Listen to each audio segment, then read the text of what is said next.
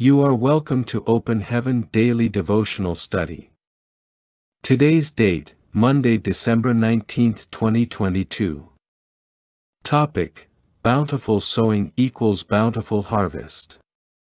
Memory verse, 2 Corinthians 9 verse 6, But this I say, he which soweth sparingly, and he which soweth bountifully shall reap also bountifully. Bible reading is taken from Proverbs 11 verses 24 to 25. 24. There is that scattereth, and yet increaseth, and there is that withholdeth more than is meet, but it tendeth to poverty. 25. The liberal soul shall be made fat, and he that watereth shall be watered also himself. Our topic once again is bountiful sowing equals bountiful harvest. Message. Ecclesiastes 3 verse 2 says, A time to plant, and a time to pluck up that which is planned.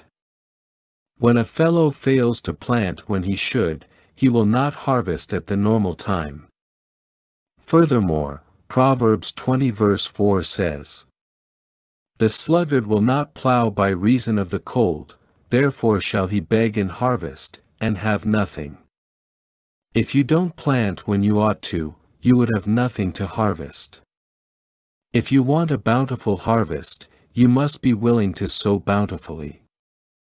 2 Corinthians 9 verse 6 says, But this I say, he which soweth sparingly shall reap also sparingly, and he which soweth bountifully shall reap also bountifully. A long time ago, when the Redeemed Christian Church of God was still quite small, I used my salary to pay most of the staff and had nothing left. At some point, I had to go into early retirement in order to carry out my duties as general overseer more effectively, and I had a lot of expectations concerning my gratuity. In the middle of all my plans, I remembered that I had not asked God for what to do with the gratuity, so I did. God told me to divide the money into 3 parts, each part was to go to a different ministry. None of these ministries was the one I was leading. This broke my heart, but God assured me that He would be my source. It has been over 40 years now, and up to today, He has never failed me, and I know He never will. Bountiful harvests will cost you big seeds. If the Lord is asking you to give bountifully, He is planning to reward you bountifully. You will not lose your opportunity, in Jesus' name. Prayer point.